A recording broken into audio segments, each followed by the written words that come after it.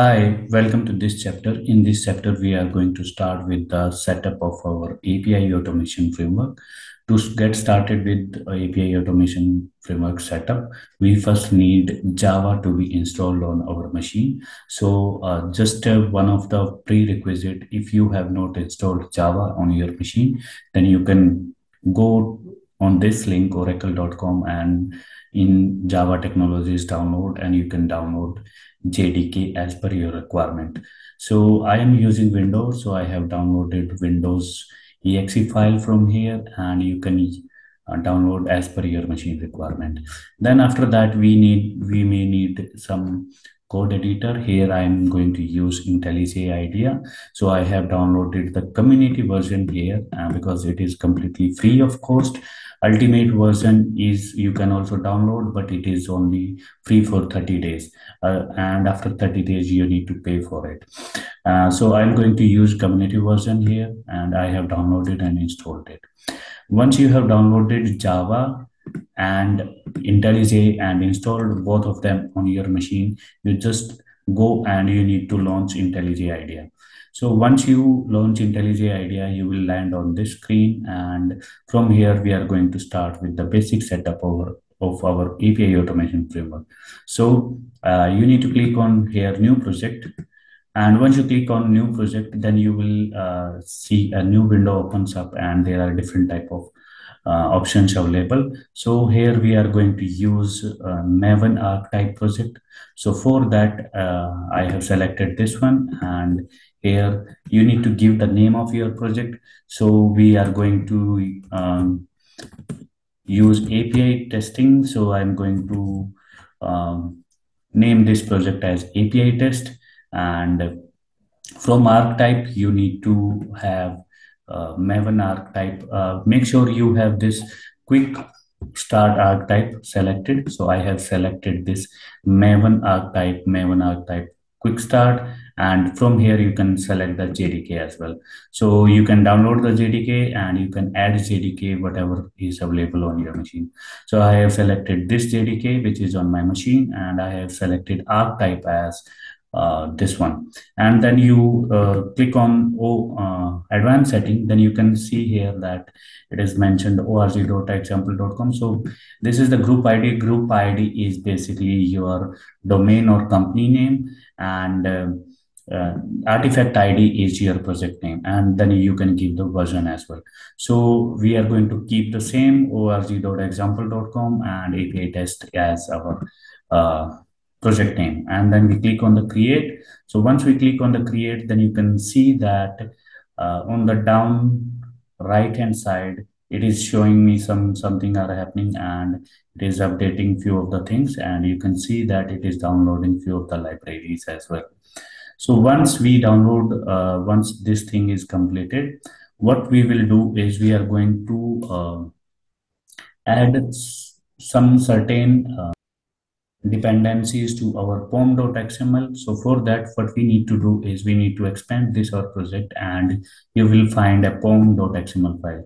So if you are not aware about this pom.xml file contains all of the Maven related, basically project related dependencies, and Maven as a build tool reads this file only.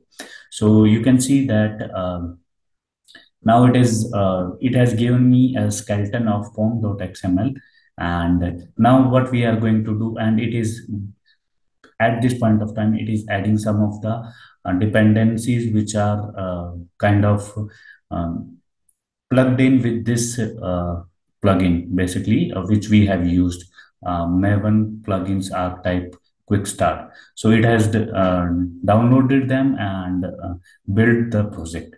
So now we are going to need some certain dependencies which are very related to our project. So what we are going to do is you can see that there is one tag dependencies, and inside that dependency we this have added one dependency which is for JUnit. We are not going to use this, so we can remove this dependency from here. So but the dependency that we are going to use, I'm telling you how we can use those and download those. So very first of all, we need a dependency for REST assured, because we are going to use our REST assured as main uh, framework. So for that, you need to go to mavenrepository.com, and here you just need to search any of the dependencies which you want, and then search results comes in, and you need to click on this one. Once you click on this, and then you can see that rest assured, it has opened up. Then it will give you a number of versions that are available. So I have selected 5.2.0, and then you scroll down, and for the Maven, you need to just click this, and it will say that it is copied to clipboard, and you need to go back to your dependencies tag. Inside that tag, you just go and you need to paste it. Once you will paste it, you will see that it is red colored. It means that this dependency is not available. So for that, once you click on it, Maven and refresh icon, what it will do, it will start downloading those dependencies, and you can see that resolving dependencies for API test. It will start downloading those dependencies, and it will add them. So the same way, the other dependency that we are going to use here is, what we need to do is, we are going to need the another dependency is for test ng.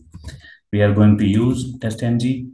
So test ng is this one. So once you click on test ng, and you click here, and then you click here, and then you, the same way, it will give you the versions, and you click here and come down, and you will find this tag. The complete tag is present, and once you click on it, it will copy that.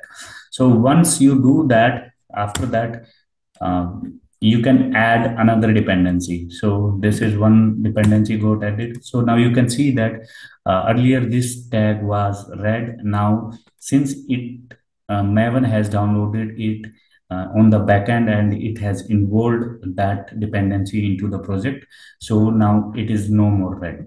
The same way, now if I will add another dependency for test ng, so you can see that it is now red. After some time it will go away, because in the background you can see here, in the background it is, and this icon, you can see that once you will click on this and refresh icon, what it will do, it will start resolving the dependencies for our project. And if any of the newly added dependency is added into the pom.xml, it will go to this URL and it will download it. After this, the next dependency that we are going to use is Allure report. We are going to use Allure report. So for Allure, we need to go here and we need to search Allure test ng, because we are going to use these two dependencies in conjunction with each other. So we search this, we click here Allure test ng, and we are going to use the latest version 2.1.9. Go here and copy this dependency, go again to our form.xml and add this. Once we add this, it will download again in the backend. And the last thing that we are going to need here at this point of time, for the starting, we are going to need Jackson library or the Jackson dependency. For that, we are going to click here Jackson data bind, and click here. And once we click here, we select the particular version with whatever we want. So we can click here and copy the dependency, add this dependency to again to our form.xml. And now again, I will click on this M and refresh icon. You can see that it says that it load the Maven changes. Maven project structure has been changed. Load changes into IntelliJ IDEA to make it work correctly. That means whenever any change happens into the form.xml, we add some dependency or delete it, and then it identifies that there is some changes, and it will tell you that you need to refresh it so that it can work correctly. So I will click on here, and you can see that on the downside, it is showing that resolving dependencies for API test. I just click on it, and you can see here, this is actually happening, resolving dependencies of API test. So we can minimize it. It is happening in the backend. So these are the initial libraries and initial setup that is required for our project. And in the next chapter, we are going to create the required folder structure for our API automation framework. So that's all for this tutorial. See you in the next one.